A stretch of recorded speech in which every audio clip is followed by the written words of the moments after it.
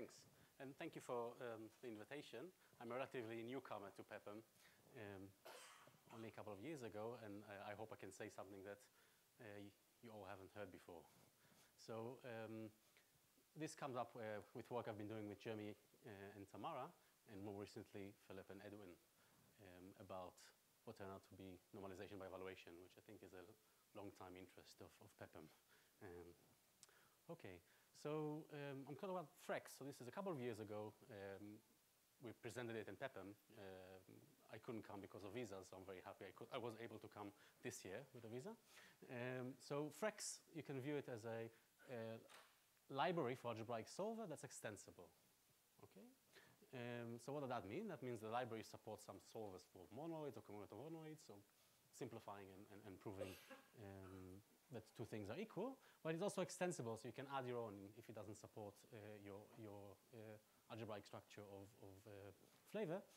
And we've used it to do partial evaluation or staged computation. Okay, well, in this case we can get a linear boost speed up in matrix multiplication as the sparsity goes up, and of course when it's 100% it's constant. And I'm just going to show quickly what that looks like. So we have a little matrix multiplication code here. We're multiplying three matrices. One of them has knowns, the other one has unknowns. Okay, we want to stage that computation. We're having the dot operation, the mul operation, and what this Frex library uses is an old technique, partially static data. Some people in the room, helped invent it. Where we change just one little bit in this code. Instead of saying dot and mul, we say dot takes a ring, right? And mul matrix multiplication takes a ring. Okay, and now we're using this partially static representation under the hood, and what gets staged. So here is a kind of naive staging, but here with partially static data, which Frex implements, we get just 0 because that's what you get from this carefully chosen term. Okay, so it runs in constant time. Fantastic. Okay, what I'm going to tell you about today, okay, is what I've recently been doing with Frex, with Jeremy and Edwin Brady. And it's not finished. This is work in progress, so I'm very excited to talk about it here. It's a good way of kind of pitching to you, seeing if it makes sense, seeing if it's been done before, and so on. And I'm really relatively newcomer both to PEPM and to planetary programming, so this could all have been done many years ago. And what I hope is to at least tell you something new in the process, or at least, be your jester for the afternoon. Okay, so I'm going to move to the editor now, which we set up before. Okay, and this is a little Idris program. Okay, and what we're looking at now with Frex is indexing modular equations. Okay, so before I tell you more about indexing modular equations, let's look just a bit at Idris, because it's a really remarkable little system by Edwin Brady. So just a brief overview of it. It's a purely functional language with dependent types. It's strict, but you can delay computation if you wanted to. You can keep to a total fragment of it if you wanted to. There's a simple totality checker. Will and I had some fun over the summer breaking it, which was nice. It compiled to multiple backends, so you can compile it to JavaScript, C schemes. You can actually write applications with it. It's not just a theorem prover, which is very nice. Okay, so that's just about Idris. Edwin is now working on Idris 2, which I've been using to do Frex, but in this talk I'm just going to use Idris 1 because I'm not actually going to show you the Frex code. I'm going to show you the problem, okay, about indexing modular equations. Now, Idris looks a lot like Haskell. That's intentional. Okay, so this might as well have been written in Haskell, but fairly quickly you'll see it looks a bit different. Okay, so what I'm going to do is we're going to index our data types, our dependent types, with computations. Okay, so let's just start by defining a little domain. Here it's bits with modular arithmetic. Okay, so we're defining the mod2 function that takes natural numbers and gives you back its parity. Okay, just by simple pattern matching. And now we define two operations on it, plus and times. And of course, this is the wrong way to define them. I see Edwin giggling at the back, because this is going to cause you no end trouble later on. And in fact, this is what I want to show, is what trouble you're going to get into if you don't write the right thing up front. And this is what I'm trying to do with Frex, is, of course, you want to write code and write it correctly, but you shouldn't get stuck if you start the wrong way. You should be able to get to the end and then refactor, is what I would say. You shouldn't just be able to just stop. It's not nice. And we should be able to explore the space of programs before we get stuck. Okay, so we're defining this choose function, the choose between types. If it's odd, it takes the odd If it's even, it takes the even, right? So it has 3 arguments, an even type, an odd type, and then a bit. And depending on that bit, it's either the first or the second. And what we're going to use this function to do is to define alternating lists. So these are lists where you alternate between 2 types. Okay, you might start with type that's odd, but then the next one has to be even. Okay, and I'm going to index it in a way that's going to make probably Edwin cringe in the back. Okay. Sorry, of course. James, of course. Edwin doesn't cringe that easily. So we define the alternating list type. It takes the 2 types, even and odd, and then it tells you which parity it starts with, and then which parity the length is. Okay, and that's the list. That tells you exactly how it should be. So the nil you can have in any parity, but for consing, well, you'd have to take an element of the right type, and then a list of the opposite parity, and then you index it by this computation 1 plus parity. Now remember, 1 plus here was defined in a very, very naughty way. Like this. This is going to cause us no end of trouble, and that's intentional. Okay. And of course, you only realize it was no end of trouble when you're in that trouble. Okay? And my goal is to say, well, that shouldn't be a showstopper. Okay? And of course, when you write it the second time, you want to write it in a different way, maybe. Or maybe there's 2 right ways to write it, but they're incompatible. So we're going to have to write it one way because that's the common way, and then be able to deal with the other way. And I don't have a way to do it right now, but I'm still hopeful. So the talk is about why I'm hopeful. Okay, so of course, once you write lists, you want to concatenate them. Okay, and now what we want to write is this concatenate function that takes even and odd, then even and odd, and gives you an even and odd. I'm starting in some parity, so the concatenate list is going to start in the same parity, because I'm doing it from the left. And then I have to do a little kind of more computational arithmetic on the indexes as I go along. And really, James is shaking his head, and that's for very good reason, because this is really no end of trouble when we index our types by computations, okay? Because, well, this is what happens, okay? This is the recipe for disaster. We start with computation indices. Now, we're working with them. We have terms. Terms are open. They have variables. Worse, the types of them have variables in them, okay? And now the type checker needs to make sure that things match up. And so computations get stuck because there's variables there. And the unification doesn't work because there's computations there. There's no constructors to help unification make progress. We get this type error that's usually very cryptic because it's all normalized terms. Okay, so we see this big loop of type theory. Okay, but if we kind of work out what the equation is, we see it and say, come on, that's silly. You can't say that 1 plus x is x plus 1. Okay, so I'm just going to make it more concrete. We'll just chase it through this example just to see it happen here kind of live, okay? Well, not really live, but. Okay, so just to prove, we get no, that's not what I want to do because I don't have a cursor. Okay, it's type checking and then it complains. I can't just write concatenate in this way because types don't match up. Here it says, if I take a parity right and I turn it into an AT and I take it modular, I don't end up in the same place.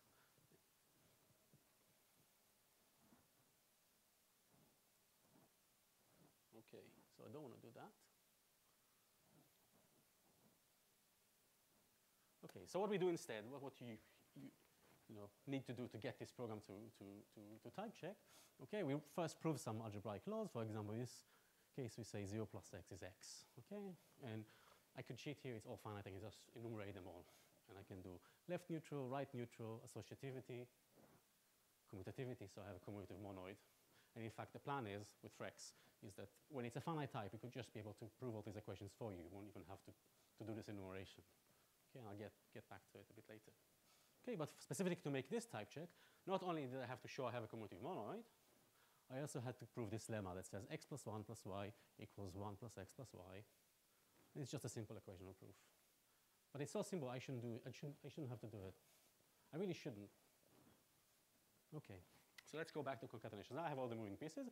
The reason I know I have all the moving pieces is because, well, I had to struggle a lot down there. Now I know what the pieces are, so I wrote them up front, right? So this took me a while because I'm not yet an expert, but working on it. Okay, So we want to look at the nil case. Okay, so we're concatenating the nil list with some list. So of course we had to bring into scope all these meta variables that are behind the scene because we're going to have to tell the type checker how to manipulate them. Okay, we have to say that we have even and odd and the parity right and the start. And now we take y's, and the type of y's is an alternating list with even and odd start plus 0 parity right. And if we want and the results type has to be 0 plus parity right. Now usually that's fine, as long as I can, you can usually show that parity right matches 0 plus parity right because there's nothing stopping computation to go, except that I chose a silly implementation for 0 plus. Right? So actually a type checker can't say these two things are equal. So of course we don't expect it to see start plus 0 equals start because it's stuck on the open term, on the variable. But of course in our case it can't see either way and I have to prove them both, which I can do. But for the second step it's even worse, right? So now I wanted to take some x cons x's concatenated with y's. So I have to bring into scope also the meta variable inside the cons. Okay.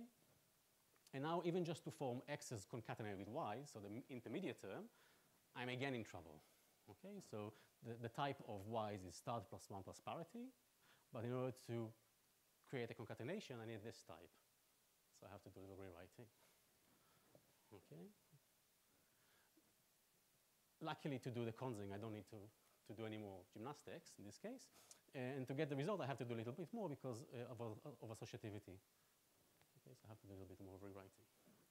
Okay, and then that completes the proof. So the program. So my point is, we saw how we got into trouble in each step. I think I only didn't have the example of unification, getting into a model here. I think, yeah, but we kind of saw examples of all along, right? So we're indexing by computations, then we need to bring in those weird type variables that get stuck. Then we have to things get stuck. We have to do some manipulations that are all trivial. Okay, and this is all very frustrating because you're also trying to work out the shape of your general problem, and then you have this on top of it. Okay, I don't have a solution right now, but I think we might have one. Okay, so, oh, that's not what I wanted. Okay, so just in general what people do, right, is they say, do not index by computations. Okay, avoid the green slime. This is what Kammar calls it because of the font he uses in Agda. Okay, avoid the green slime. Instead, what you do is you work out all the equations you need to have.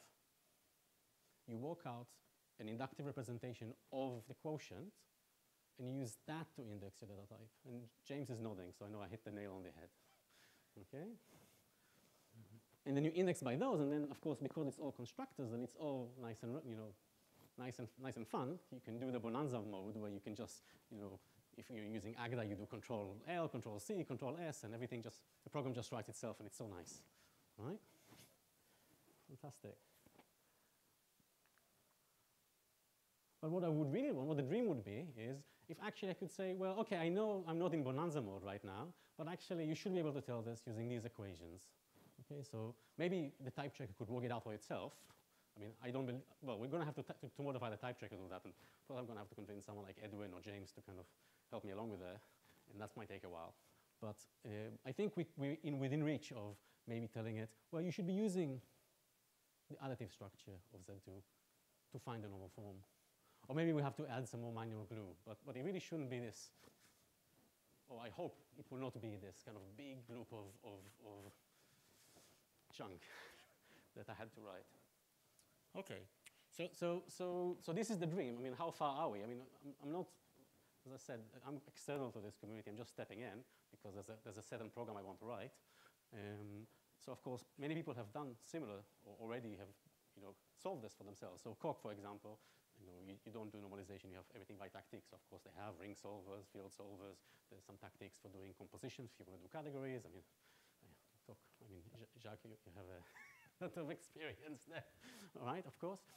Another nice piece of work that I know of is Edwin's student, Frank Slama, where they did a very elaborate hierarchy of rewriting tactics or heuristics for basically showing that those terms are equal. But what I'm going to show now is you can think about the whole problem in this vocabulary of Frex that lets you help come up with hopefully a solution. I don't have a solution yet. I'm not pretending to, but I'm working on it. This is why I'm excited about this right now. So what does Frex offer here? So first, I mean, it's not like a bespoke, it's not just a single, okay, this is just a ring solver. This is with arbitrary structures, okay? So it's general. If you manage to represent the free extension, I'm going to say what that is in a minute, it's sound and complete, so you're not missing out on any equations, okay? Even if it doesn't give you what you need, it gives you some tools to write what you need if you can, okay? And that helps you produce a solution to your problem, hopefully easier, so that you don't have people just writing specific lemmas that look weird. They say, okay, now what I have now is a commutative monoid. Okay, what I have now is a distributive lattice. Okay, and then they don't have to worry about this ever again, so long as you're using the lattice operations. Okay. So I'm going to tell you what Frex says very quickly, because I think this is the proof of the pudding. Okay, so Frex is an idea for maths, right? So it's this operation that algebraists do, where you have some algebra and you say, let's add some indeterminate, let's add some variables. Okay, if you're categorically inclined, you look at the category of algebras and you take the coproduct of an algebra with a free algebra. You can think of it as a universal property for normalization by evaluation. I'm going to tell about that a bit more later. But from a programming perspective, what it gives you is this spec for a solver. If you satisfy the spec, you have a solver, and we have a system that can run with it. Okay, and that system can already do partially static data. You don't even need to worry about the equations, of course. That's going to cause you all sorts of trouble if you don't. But what we want to try to do with it is to try to do this type checking business. Okay, and also have tools to let you build your own solutions. Am I okay for time? Okay, thanks. Okay, so just to say what Frex is, the mathematical concept and its corresponding programming abstraction, just a little recap of about algebra. In an ideal world, all computer scientists will already know this, but in case someone went to a university that didn't teach this, I'm going to cover it.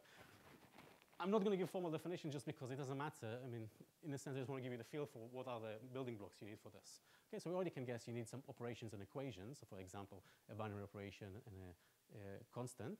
Okay, and then you can talk about equations like x plus 0 equals x, 0 plus x.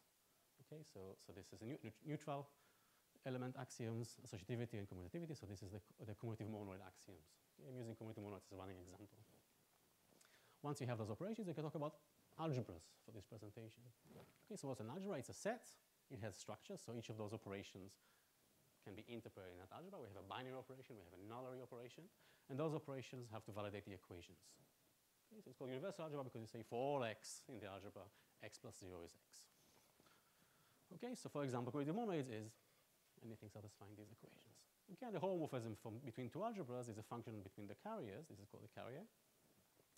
That preserves the operations. So this is for the binary operation and for the constants. So far, so good. So what is a free extension? Okay, so the input type for a free extension is two things. It's an algebra for some presentation and a set X, type X, you can think of it. And what the output is a triple, an algebra called the free extension of A by X, and then two function, one a homomorphism X extension, and the other one is var variables. Okay, so X is a homomorphism from the algebra into the extension. It extends the algebra. So you can think of it as saying, I'm taking everything in the algebra, say bits, and turn it into bits with other stuff. Okay, where the other stuff comes from, it comes from X. Okay, oh, thanks. Was that one before it? Oh, perfect, thanks. Okay, and the other one is a function. So this has to be a homomorphism, so that means the operations in A needs to be preserved. And this one is just a function. Okay, this is how you think of everything in X as a variable in the extension.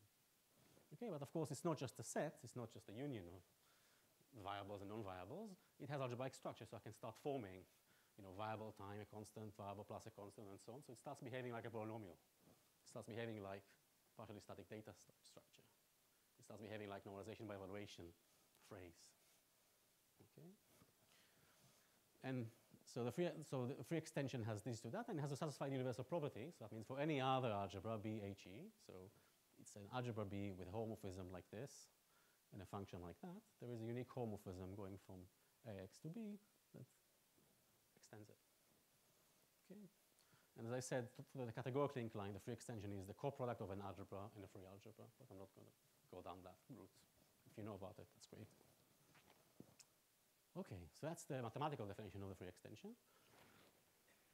So why is this even applicable here? I mean, I gave you some intuition when I talked about variables and NBE, but also empirically, I mean, when you look at the structures that we use in computer science, what comes up is a representation that you might already know, multinomials, bags, okay? These are stuff you found in the literature when you were writing the Frex paper. Okay, it's not just due to what it was already out there, this just puts it all together, and some people here monetize that to their advantage, which is great, because maths, anyway, it doesn't matter. Anyway, okay, so just maybe to give you a bit of a flavor of what goes into it, or why the free extension, how you can find the free extension, because in the end it's a mathematical, creative data structure design activity. Right? How do you go about finding it? So let's just look at the proof, or what involved in the proof, that the free extension of a commutative monoid with some finite set of variable is. Okay, so the claim is, well, what is it? It's a pair of an element of the commutative monoid and a vector of n natural numbers. Okay, so why is that?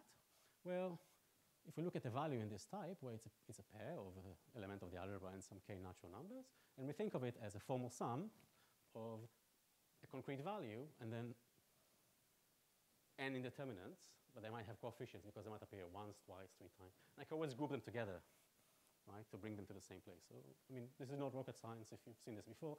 If you haven't, it might blow your mind away, but that's good because that means you're learning something. And if not, then there's more sophisticated things down the pipeline, so please don't get discouraged by abstract algebra. It can be made challenging as well, sometimes unnecessarily. Okay, and we define the operations on this algebra point-wise, but of course, when we view it in this notation, it's kind of clear why they should be holding, okay, because we can just freely move things around in a commutative monoid. Okay, and the universal property, how can we construct this homomorphism out of it? Well, if we have this data, so a homomorphism from the concrete part to B, and then a function that tells you what to choose for every variable, well, we can just substitute, given one of those polynomials, the values. And that's the only way we can do it, so it's unique. Okay, if you want a homomorphism, it has to be this one. Okay, that's the proof of why this is the free extension. Okay, so I gave you some empirical reason why the free extension is relevant here.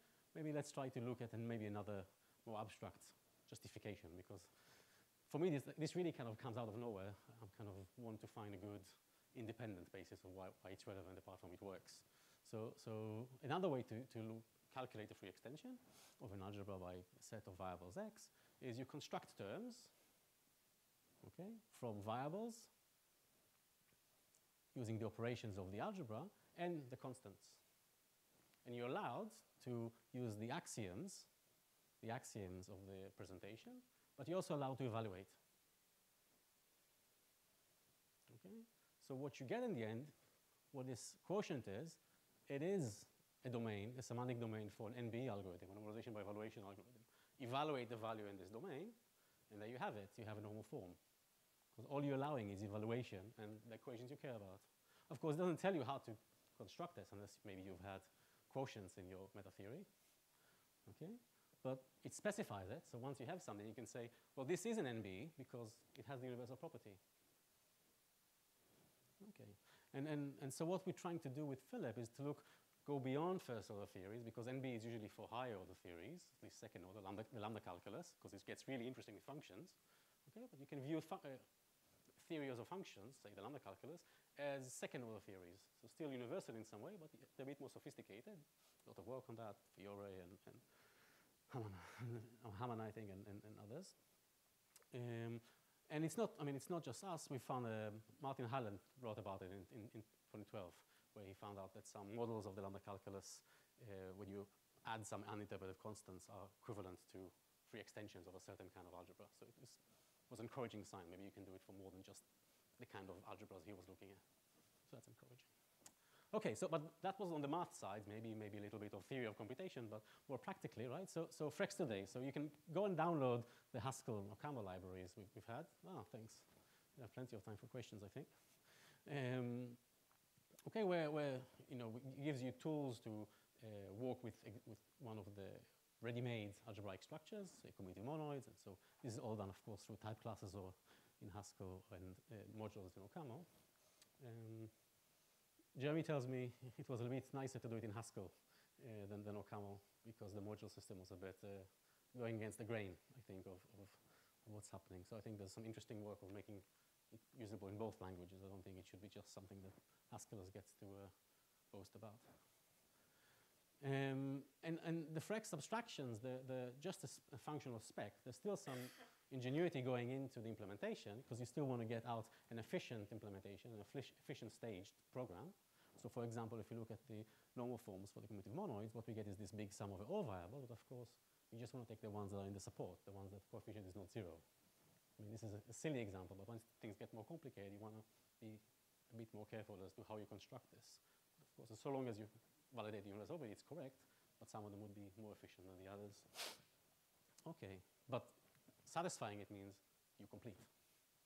Okay. And then writing, the CD function from partially static data is then very easy. You just use this tupling homomorphism on quotation and splicing, and then you have it. It kind of pops out.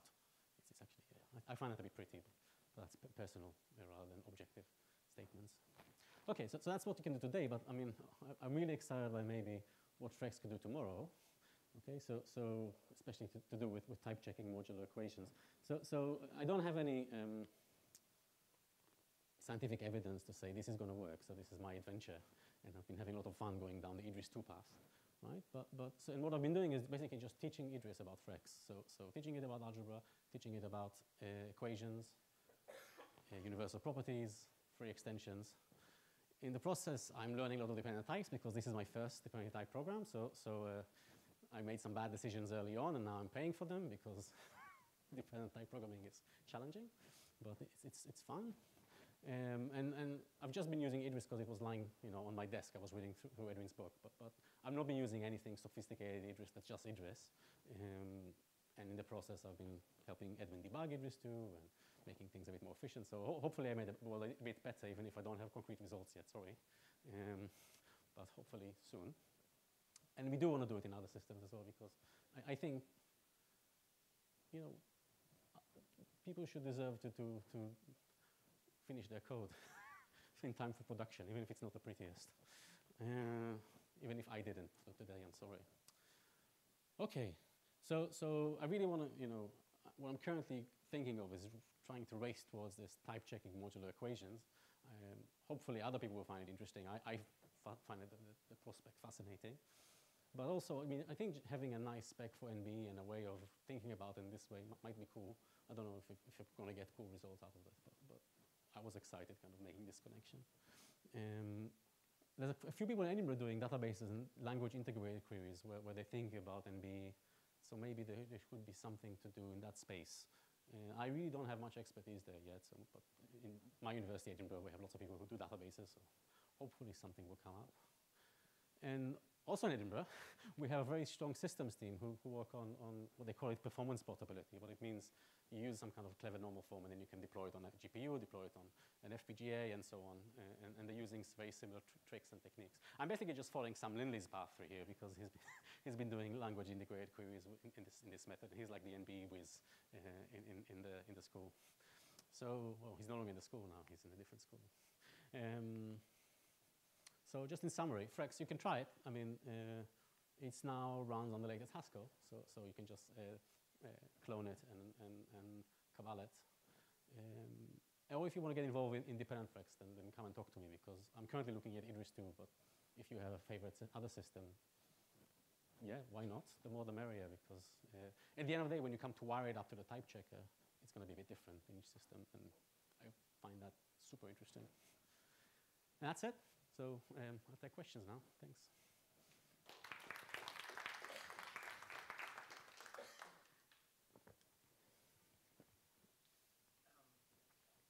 Wait, do you want to be recorded? Sure. So whether you have normal forms in your current meta theory matters hugely, right? And just saying, oh, let's just throw in quotient types I'm is not only good for the theoretician. You know, right now we have green slime, maybe it'll be pink fluff, but you're just pushing it around. You have to have normal forms for it to be computationally effective. Some kind of normal form. So for these ones, you don't need quotients.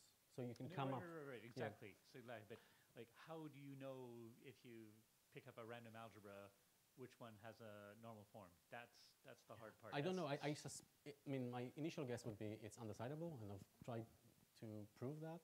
And I've not tried very hard. I tried to prove the coprolactov algebras, even if they're effectively given, might not be effective, and so on. There's some meta theorems around there. Talk to me. Yes, please. Yeah. But even if not,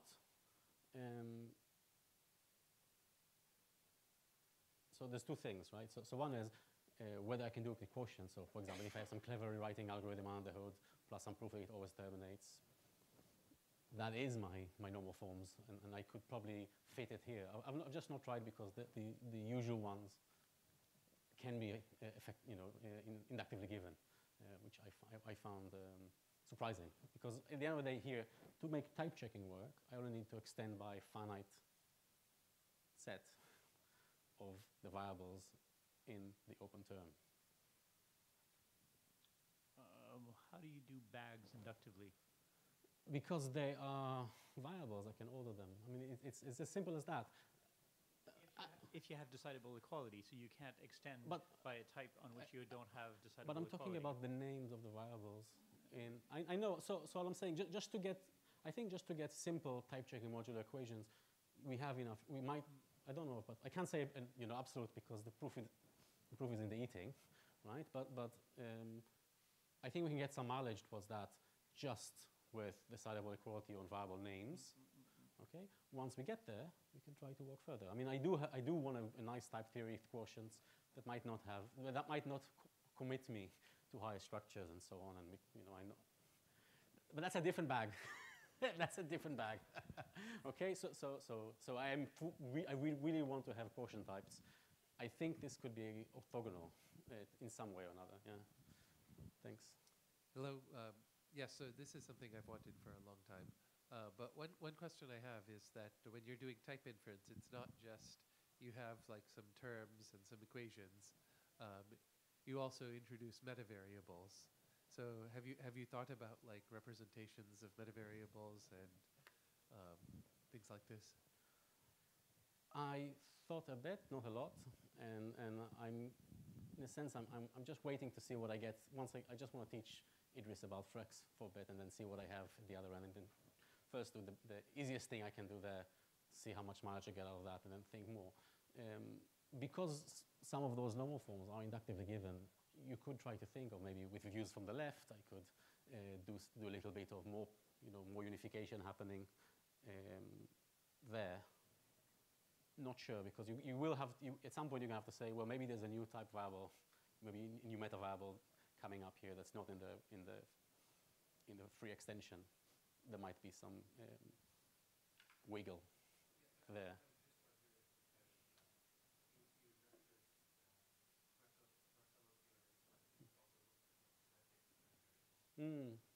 I mean, going back to Jacques' question, I really do want to have a very nice quotient type so that I could do Marcello's structure inside type theory the way he's doing it.